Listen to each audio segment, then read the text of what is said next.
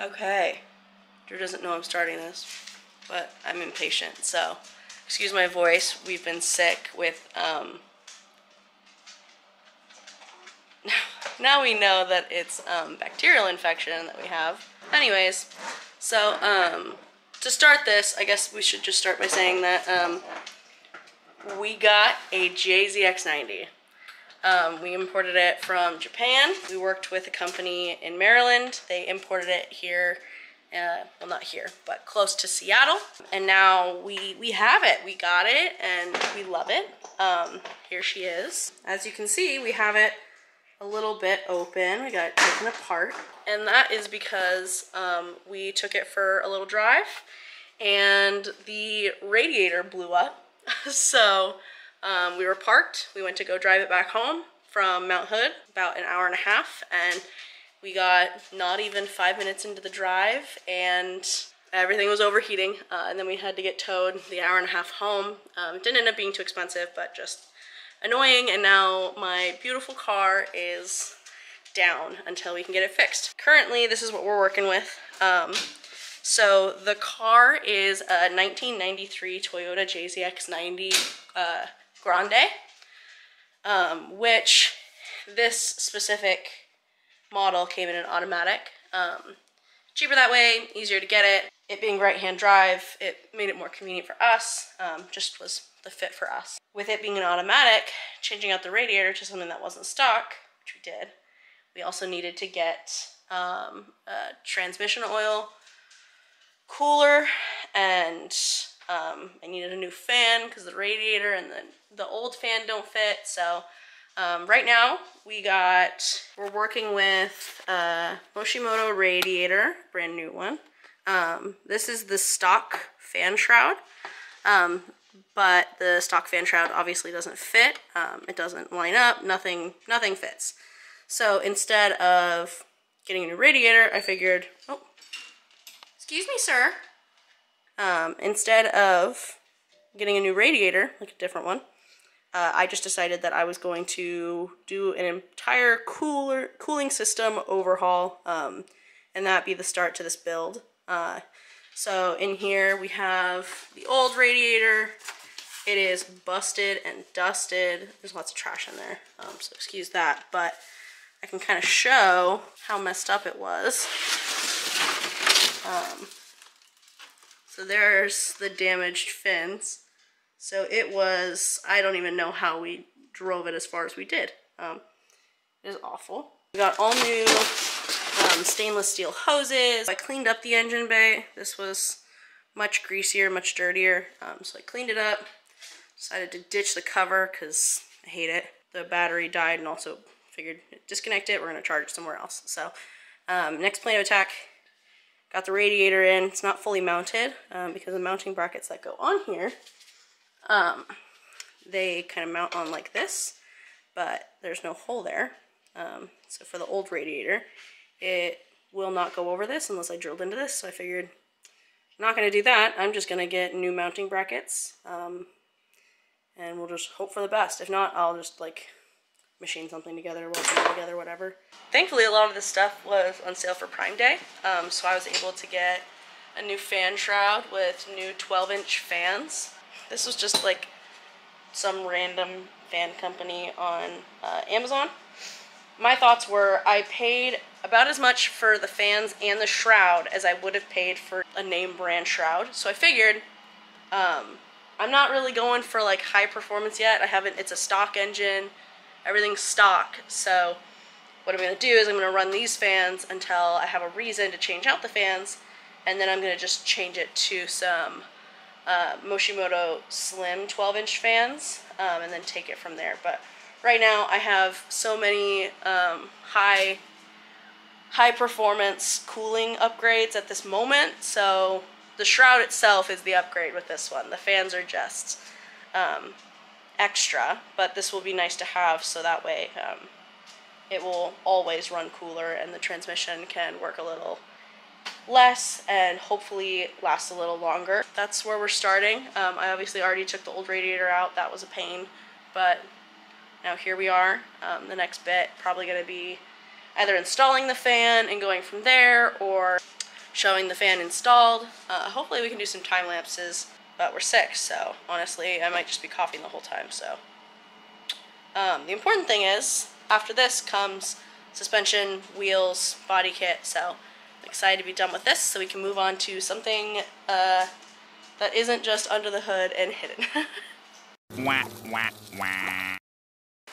At this point, we got the old fan out, and now we've got some aluminum sheeting that we got from Home Depot, and we've measured out where the radiator is and the allowances that I want to have for myself in order to be able to attach the shroud to the radiator with a little extra allowance than I would need just to be on the safe side.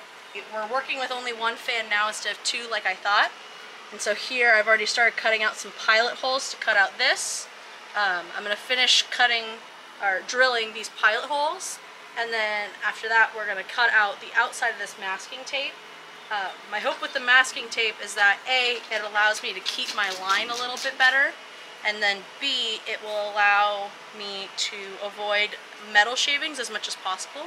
So hopefully the metal shavings can adhere to the masking tape instead of just flying everywhere. This sheet was like 25 bucks at Home Depot, and a new fan shroud, that's literally just this. Basically the exact same thing. Was $80, and it came with a kit of, it's so funny. So dramatic. It came with a kit of a bended box made of aluminum sheeting, and then an aluminum ring. And it was probably the equivalent of this one sheet. So this just goes to show that you can do it yourself. And well, we haven't completed it yet, so I guess we'll wait until we've completed it, and then we'll say you can do it yourself. If it's bad, it is not because you can't do it, it's because I can't do it. So I'm going to finish drilling these pilot holes, and then we'll get some footage of that along with cutting out the rest of it.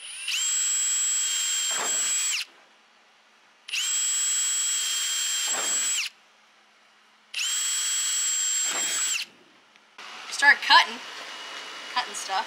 So. And we almost forgot to record this part because our ADHD brains, we were like, oh yeah, drill the pilot holes, and then we just immediately went into cutting it. So I'm just eager. I thankfully remembered because I'm the professional videographer, you know. Yeah. And so anyways, yeah, we already cut one side. Now I'm gonna work on the other side, and then we're gonna rotate it, reclamp it, and then cut the two other sides. Obviously, we still need a sawhorse. So yeah, I gotta say, this probably is not the safest way to do this. So I mean, I think we couldn't do this with a sawhorse in the same way. I still can't recommend this to the viewers, though. Yeah, this is the best way to do this, because it is definitely not. But we're making it work. You know, there's always a better way to do it. Don't do it my way. I'm just showing you what I did.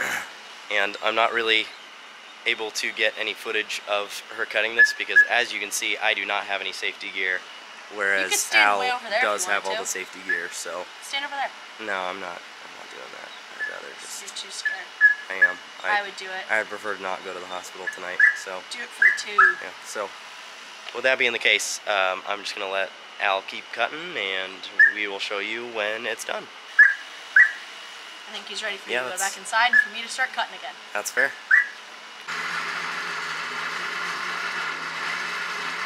Alright, so Al knew that I was hungry, and so she just kind of went gung-ho and did, not like everything, but like almost everything. As you can see, finished cutting around all the edges, and then she also cut out these corners, because what we're doing is basically like, I don't know if she's described this already, what her plan is, but basically she's going to fold this like onto the back of the radiator and then screw it in. So I know that doesn't really make much sense now, but once we actually get it done, it'll make sense. Either way, I didn't want to skip why this is cut out. I think that's all we're doing for today, because she's going to make dinner, and I guess we'll pick it back up again soon.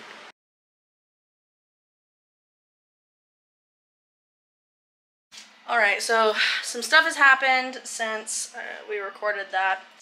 I was working out in the garage, and I realized that there was still a hose connected to the engine from the old radiator. And I got all new stainless steel hoses, so I had to get that hose off. Well, it took me about 2 hours to get the hose off, and it was all because the clamp wouldn't come off. And I even used like a multi-tool to try to cut the clamp off, and that just seemed to make it tighter, which was awful. So I don't recommend ever doing that. I didn't want the pliers because like regular pliers do the job just fine, but I eventually got it off with just blood, sweat, and tears. I am now covered in grease just to get off one clamp, so it looks like I did way more than I actually did. I'm covered in stuff just from getting a clamp off, so I feel like I really did something today.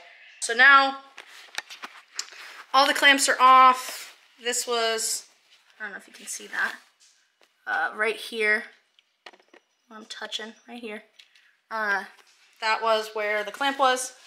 So that was the second hose going to the engine and everything else. So now we're all cleared out, no fan. Hopefully I'll actually get a clip of me doing some stuff for you instead of just explaining what I just did. Oh God, Drew's gonna have a really good time editing this. I just keep rambling, so I'm just gonna do the thing and hope for the best.